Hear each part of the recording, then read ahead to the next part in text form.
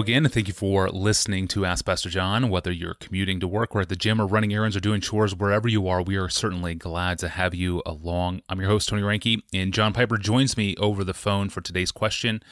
It's an important one. What are we to make of the baptism of the Holy Spirit? The phrase seems to mean very different things in the Bible, and it certainly means very different things to different denominations and church practices. Here's today's question sent in to us anonymously from Berlin, Germany. Hello, Pastor John, and thank you for this podcast. I've struggled to understand and embrace the baptism of the Holy Spirit, especially manifested as someone laughing and rolling around on the floor or even passing out for 30 minutes or longer. I've seen churches do this and put a lot of focus on these experiences, which make me quite uncomfortable.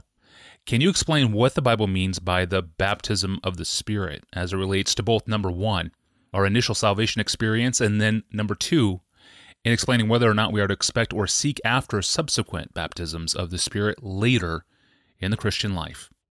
Pentecostalism is usually defined as a movement in Christianity that thinks of the baptism of the Holy Spirit as a second experience, usually after conversion, marked by speaking in tongues. That's the stereotype, anyway, of what Pentecostalism means. That really is an oversimplification. I just finished a book by Alan Heaton Anderson, To the Ends of the Earth, A History of Pentecostalism, 2013, Oxford University Press. And he shows that there are far more diverse understandings of the Holy Spirit and his work among global Pentecostalism than we thought.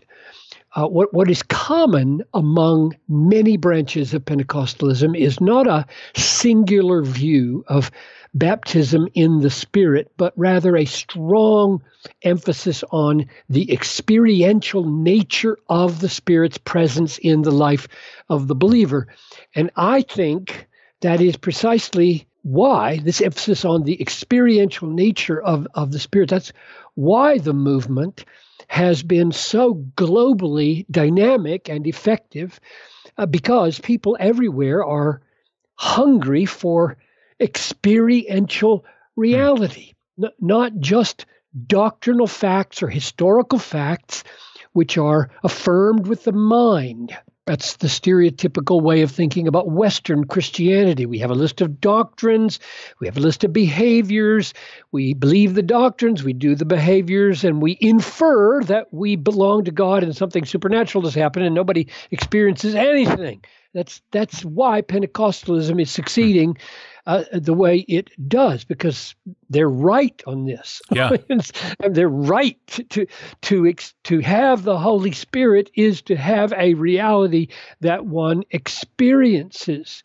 So it's important that we clarify the meaning of biblical terms like baptism in or with the Holy Spirit, because it is a biblical term and it's part of Christian experience. So what I'm going to suggest is that the way Paul uses the phrase in 1 Corinthians 12:13 and the way Luke uses the phrase, or Jesus, reported by Luke, uses the phrase in Acts 1:5 are not the same. That's my basic premise, which would avoid a lot of confusion if people bought this. So you can check it out for yourself, which means that when we ask, what does the phrase baptism in or baptism with the Holy Spirit mean, we have to ask, are you talking about Paul's use or Luke's use as he quotes Jesus? They're not contradictory. I'm not arguing that there's any conflict. I'm just saying we use different words or the same words in different ways, and they use same phrase in different ways. So let me clarify each of those. 1 Corinthians 12, Paul says, 12:12, just as the body is one and has many members, and all the members of the body, though many, are one body, so it is with Christ. For in one Spirit we were all baptized into one body.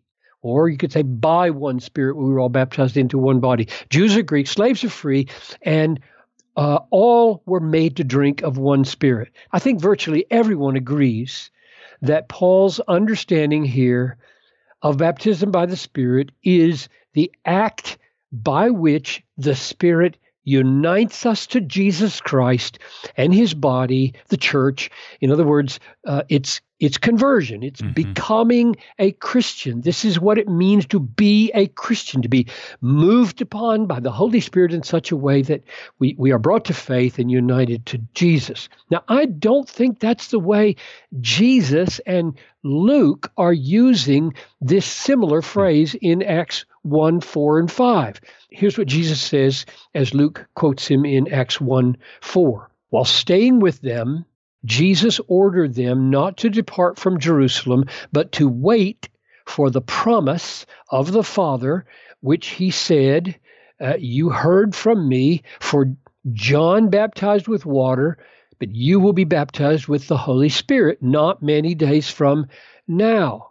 That's Acts 1, 4, and 5. And he's quoting John the Baptist from Luke 3:16, where John says, I baptize you with water, but he who is mightier than I is coming after me, the strap of whose sandals I'm not worthy to untie. He will baptize you. He, Jesus, will baptize you with the Holy Spirit and fire.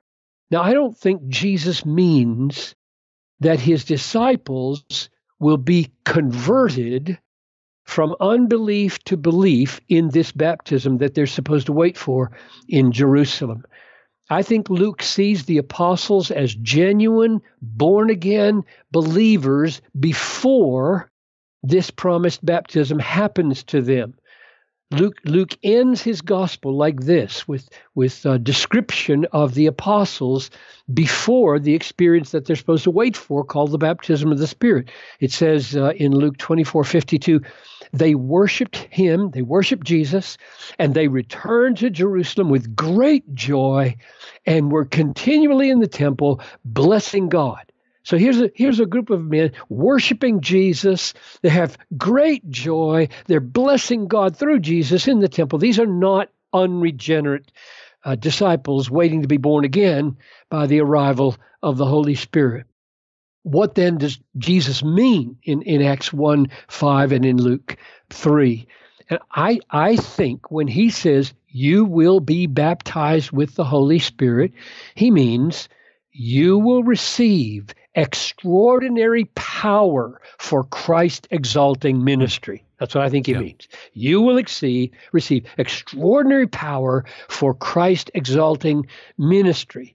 Now, that experience may come in an unusual, decisive experience after conversion, a day, a week, a year, it might, or a minute, followed by subsequent outpourings or fillings or baptisms of the Spirit periodically throughout life. Or that experience may come at the very moment of conversion, followed by lifelong subsequent experiences of empowering in the Holy Spirit. Or it may come in various ways and fillings and blessings and empowerings of the Spirit throughout a lifetime that are just unpredictable and very various. So I think it would be a mistake to limit baptism in or by or with the Holy Spirit to a single second event after conversion. Even though you might experience one, that doesn't mean it's the normative way that this baptism is to be understood. I think the kind of filling and empowering that we receive in such experiences are needed again and again and again in the Christian life. And they're not consistently the same in every season of the Christian life. It is right, I think, to ask for a fresh baptism. That's the language of Puritans. That's the language of Martin Lloyd-Jones. That's my language again and again as I approach the pulpit and seek to preach. I say, oh God, I need a fresh baptism. I need a fresh anointing. I need a fresh filling. I need a fresh outpouring outpouring of the Holy Spirit. I think the language is very various in the book of Acts for these kinds of things, which are not continuous. I mean, you have Paul on Cyprus, and he's about to speak, and it says, filled with the Holy Spirit. And then he has an extraordinary power to deal with this magician there on the island. That's the kind of thing that I think Jesus was saying. I want you to know this experience as you head out to evangelize the world. Now, let me give 4 quick bullet points of reasons why I think that, why I think Luke and Jesus use the term that way. Number 1, Luke describes the first baptism with the Spirit as being filled. He uses the filling language in Acts 2:4. He says, wait for this baptism. And then when he describes it in 2:4, he says they were all filled with the Holy Spirit. So for him, these are overlapping realities, fullness and baptism. And throughout the book of Acts, the term filled with the Holy Spirit is a recurrent, repeated experience in the believer's life, not just a one time. So that's argument number 1. Number 2, Luke says that being baptized with the Spirit is a fulfillment of the promise of Joel 2. Wait for the promise. And then the promise that gets fulfilled is Joel 2 in Acts 2:16 following. And the promise of Joel 2 is not the new covenant promise of new birth. It's the covenant promise of prophetic power. You're going to speak with extraordinary power there in Acts 2. Number 3, Luke describes being baptized with the Spirit as receiving power for witness when the Holy Spirit comes. Acts 1:8. When you receive the Holy Spirit, you will have power so that you can be my witnesses to the end of the world. And that's the immediate description of what's going to happen if you wait for the baptism. So it's an empowering for global Christ-exalting effectiveness. And then finally, number 4, Luke says that being baptized in the Spirit is being clothed with power from on high so that the message of Christ can be taken effectively to all the world. That's the language of Luke 24:49, where he tells them, wait in Jerusalem till you are clothed with power from on high. So my understanding of baptism with the Holy Spirit is that Paul uses a form of this phrase to refer to what happens at the new birth, and Luke uses a form of this phrase, and Jesus, quoting Jesus, a form of this phrase for the empowering by the Spirit, which, to answer the question about the peculiar signs, may or may not include various signs like tongues or other unusual manifestations. So I think every Christian should seek fresh baptisms in this sense again and again and again for effective ministry. So helpful to be careful with the different ways terms and phrases are used by particular authors in the Bible. Thank you, Pastor John, for that word. And thank you to the listener from Berlin with the excellent question. As always, thank you for listening. And you can search or browse our past episodes or send us a new question of your own. Go to our online home at desiringgod.org/Ask Pastor John. We now break for the weekend and return on Monday to talk about Calvinism and Arminianism, and specifically in how they differ when it comes to the power of God's grace, the differences between Calvinism and Arminianism on the power of God's grace. That is next time. I'm your host, Tony Reinke. Have a great weekend. We'll see you back here on Monday.